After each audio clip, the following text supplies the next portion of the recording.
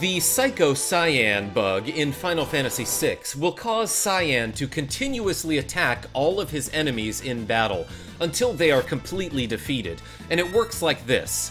First, get into a battle with Cyan in your party, then use his level 2 SwordTech ability, which is called Retort, and under normal circumstances, it will cause him to counter a single physical attack. Next, cast the Imp spell on Cyan, and like this video while ignoring the stupid names that I gave to my characters. Now, kill him, then revive him. When he comes back to life, he will go on a complete and total rampage until all of the dinosaurs are extinct.